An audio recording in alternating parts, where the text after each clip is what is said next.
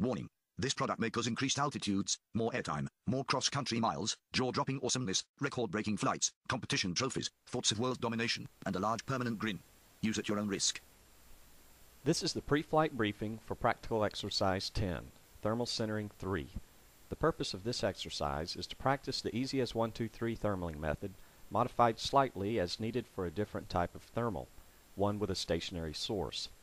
All earlier exercises involving thermals in wind use drifting source thermals, which are more or less vertical columns that drift with the wind.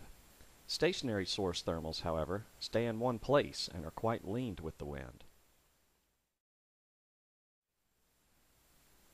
Check out this 27-minute sequence of images from Condor showing one stationary source thermal and several drifting source thermals.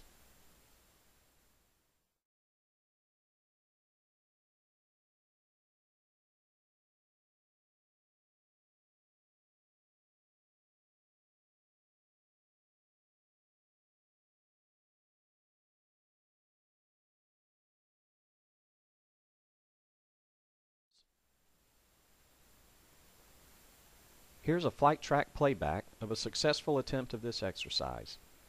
In a stationary source thermal, you must make more frequent adjustments to your circle in order to stay centered. And when you reach the top of a stationary source thermal, to hold your altitude, you must circle a fixed point on the ground, which means making a fairly large upwind adjustment on every circle. The slower flying the glider, by the way, the longer the duration of this adjustment. Continue using the same bank angle and airspeed while circling, and with one exception, continue strictly following the Easy as 1-2-3 thermaling method. The exception is that sometimes you'll need to make an adjustment, even when you made an adjustment in your previous circle. You'll definitely need to do this after reaching the top of the thermal.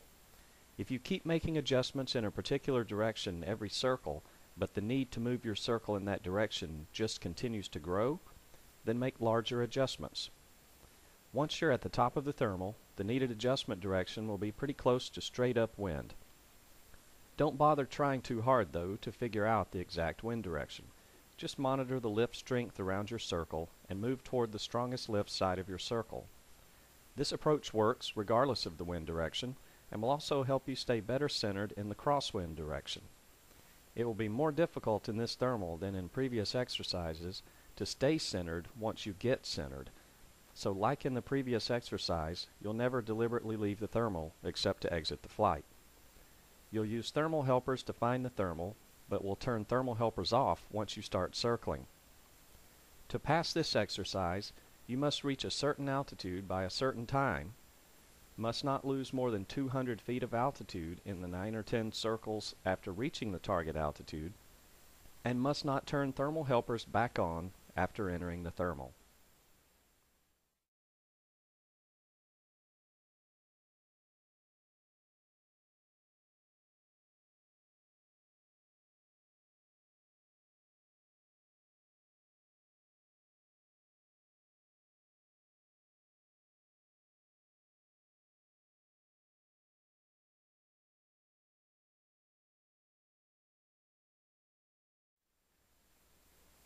Because this thermal is so leaned and you'll be approaching it from upwind, you'll probably be able to see more than one bubble when it's time to turn.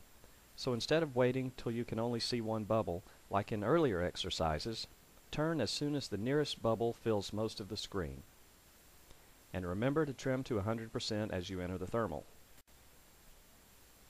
This concludes the pre-flight briefing for Practical Exercise 10, Thermal Centering 3.